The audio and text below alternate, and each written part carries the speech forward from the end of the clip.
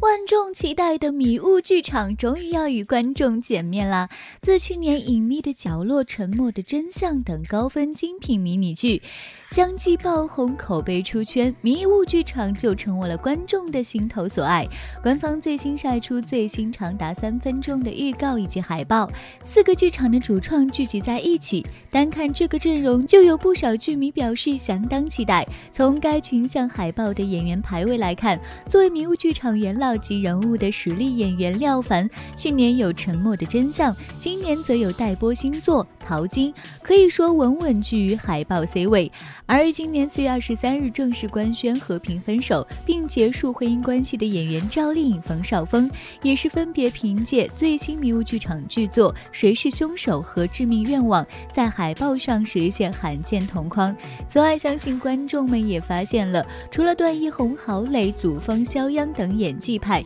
也有着陈飞宇、范丞丞等新晋流量。有网友表示一如既往期待，但是也有人表示有流量的剧很大概率会回口碑。迷雾剧场自从火了之后，各路流量和资源咖就都涌了进来，不知道还会不会延续之前的高水准。带着这样的想法，对于今年的迷雾剧场的4部剧，观众自然也有不一样的期待顺序。2021最受期待悬疑剧 Top4 八角亭迷雾。八角亭迷雾是真豪华阵容，段奕宏、郝蕾、祖峰以及吴越都是实力派演员，几位互相飙演技的画面让不少观众都十分期待。该剧讲述19年前的一桩未破八角亭悬案，让祖峰和郝蕾饰演的角色一直被笼罩在阴影之下，亲人之间的猜疑与疏离日渐加深。而19年之后，凶案再次发生，伴随曾经尘封的记忆与伤痛，却又让全家人之间的关系迎来意外突破。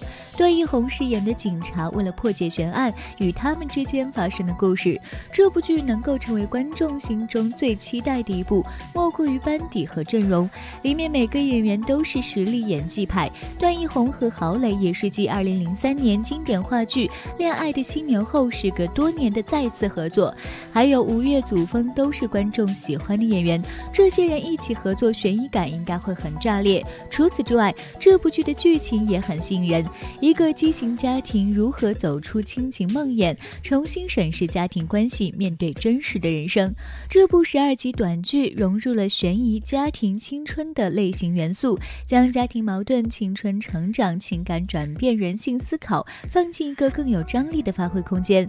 2021最受期待悬疑剧 Top4 谁是凶手？谁是凶手由赵丽颖、肖央、董子健主演。在剧中，多年前的一桩命案让3人的关系变得错综复杂。这部剧去年11月就已经杀青，如果跟之前流传的版本一样的话，那这部剧就是改编自真实案件白银案。出演了多部古装剧的赵丽颖首次尝试悬疑剧，看起来演技进步了很多，一举一动颇有暗黑的感觉。在预告中，赵丽颖的颜值和状态也是 OK， 不过还是有网友表示赵丽颖的台词有点出戏，对比肖央和董子健就更明显了，吐字有点不清晰，没有其他演员感情饱满，声音也有点突兀，稍显遗憾。既然片名是叫谁是凶手，全剧的主线自然就是找出真凶了。在放出的3版预告片中，赵丽颖、肖央和董子健看起来都有点问题，一个是神秘出现的心理医生，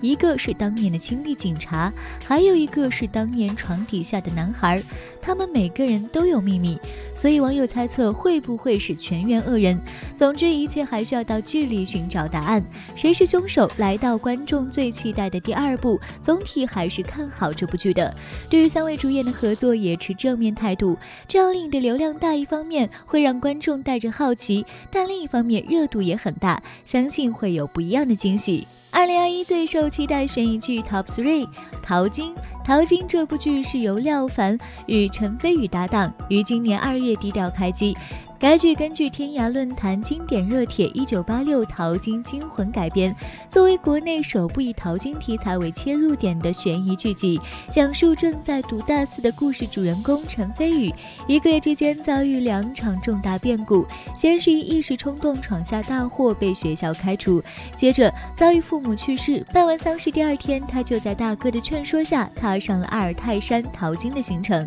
然而从征途的开始，怪事就接二连三，三，长了人眼的羊、神秘的食人，都让他们的前途蒙上了一层诡异的色彩。从最新的预告来看，陈飞宇饰演的角色与廖凡饰演的角色因为一场误会陷入争议。作为影帝，廖凡随便一个镜头，眼神里都是戏，尤其那场笑着的戏，让观众一眼就起了鸡皮疙瘩，给人一种不疯魔不成活的感觉，也恰好点明了淘金这个行业的主题。而陈飞宇因为经验欠缺，在预告片中看起来略显稚嫩，惊喜的是台词看起来还不错。陈飞宇曾回忆，这部剧关注了日常生活中不会被关注的人群，展现了人性的独特性和复杂性。总之这一部也很期待。2021最受期待悬疑剧 Top4 致命愿望。致命愿望则是五元文化推出的作品，由冯绍峰、文淇、范丞丞等主演。该剧曾在去年6月就公布了预告片，本以为会成为去年迷雾剧场的剧集，但却一直未能播出。改编自小说《喂食者协会》，融合了悬疑和科幻两种元素。喂食者协会将全世界最优秀的头脑聚集在一起，让全人类成为可操纵的被喂食者。剧情可以说是十分烧脑。群像预告中1/2现实悬疑剧《致命愿望》的片段也十分吸睛。开篇一句你好，欢迎使用微水，将人拉入到故事当中，身后台词搭配酷炫场景，许一个别针换别墅的愿望又将付出怎样的代价？而这美好愿望的背后又隐藏着怎样的真相？致命愿望是4部新剧中鲜肉演员最多的一部，范丞丞、文淇首次合作 CP 感十足。不过预告片中范丞丞拿枪发狠的眼神看起来有点突兀。至于老演员冯绍峰表现的是中规中矩，满脸胡茬的形象倒是让人眼前一亮。迷雾剧场4部剧整体预告片放出后，给观众留下了悬念。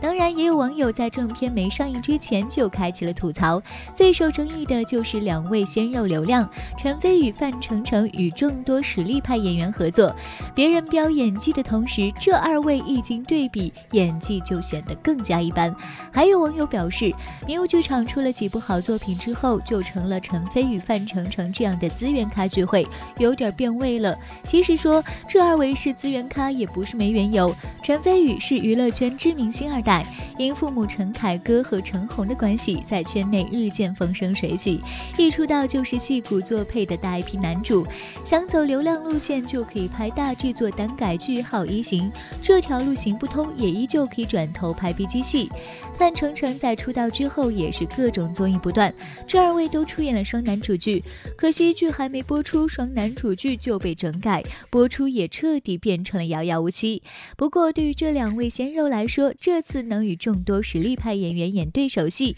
也是一次磨练演技的机会，把握的好与坏就看自己的本事啦。当然被吐槽的也不只是2位流量演员，还有人表示赵丽颖的声音让人觉得相当出戏，再加上演技本来也算不上优秀，与其他戏骨一比较，简直就是公开出新。总的来说，这4部剧还是吊足了观众的口味，有流量演员的加入也未尝不是一件坏事。剧本本身质量就高，再加上有演技派演员贡献演技，希望播出后不会令观众失望吧。好啦，本期视频就到这里啦，如果你有其他感兴趣的话题，请在评论区积极留言与我们互动哦。我们下期再见啦。